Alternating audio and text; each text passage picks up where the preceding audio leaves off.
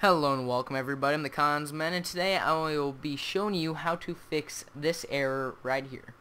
Now the error says, warning, an error occurred while opening one or more files. An error occurred while opening a codec. Now if we go to details, it shows the file I was trying to open, and it says it could not be opened. So basically this file, if we go over to my files right here, or where this file is, I recorded a few of these on my camera, and they are MVIs. Otherwise, let's look at the property files real quick to see what their official thing is. Okay, it opens with Windows Movie Maker, and it is a AVI. There we go. That's what I was looking for, is an AVI format, but apparently it's missing some codecs. So I found the way to fix this simply was to convert the file, and I'm using AVS video converter, and I'm currently converting to files as we speak. And so as you can see, I easily converted the same thing. It's post convert, and I converted to MP4.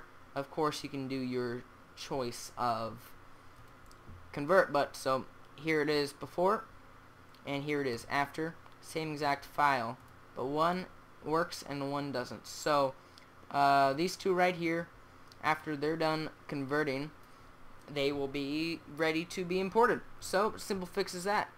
Just file, import. This one doesn't work with the codec. If you file, import, and then we go to the post convert one, and they're the same exact video. I guess I can show you guys they are the same exact video, just in case some people call me a dirty lie. A dirty lie. Hello and welcome everybody, I'm the Consman, and today Right, that's right. Then let's go right here. Hello and welcome everybody, I'm the Consman, and today I am showing you my unboxing mouse on here. This plugs right here on your.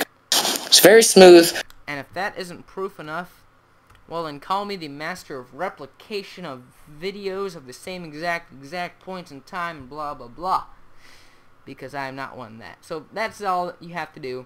If it doesn't work, just simply convert it. I'm using AVS video converter 8.2. I don't know if it'll work with other converters. I'm sure it will though.